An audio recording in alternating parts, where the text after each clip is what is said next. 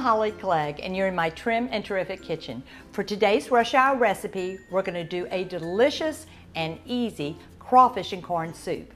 If you've never had crawfish, you're in the right place because Louisiana is always known for its crawfish. And crawfish sort of has a flavor between a shrimp and a lobster, but the best of both. And it's so versatile. You're probably familiar with crawfish étouffée and many Louisiana crawfish recipes, but think about using crawfish in a soup or some of your favorite recipes. So we're going to just start with opening cans. That's how simple this is. So we're going to add cream style corn. 2 cans of cream style corn. Let's get our heat up a little bit. And then we're going to add 2 cans of rotel tomatoes. How simple is this? It's perfect for those days you don't have time to cook and you need a quick dinner on the table. You can serve it with a little salad or sandwich. That's just tomato sauce. And here's some corn.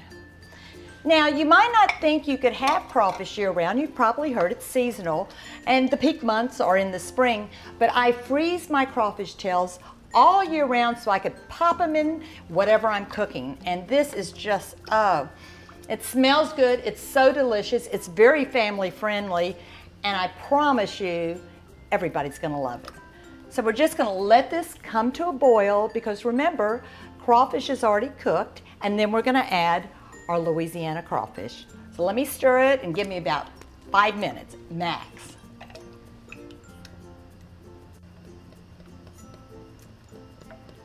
Okay, looks like it's hot.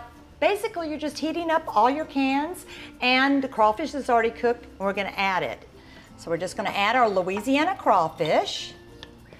You know what's great about this recipe? I was just thinking, it's 6 ingredients in 5 minutes, and it's made with pantry-friendly ingredients. You probably have all the cans and frozen corn, and if you're smart, you have a bag of Louisiana crawfish in your freezer to pull out for a quick dinner.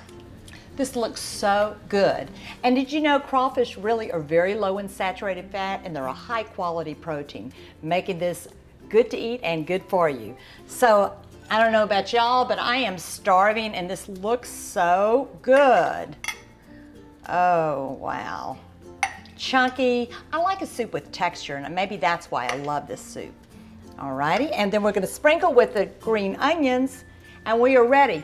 But you remember to look for Louisiana crawfish because the taste and the quality is so different and so much better.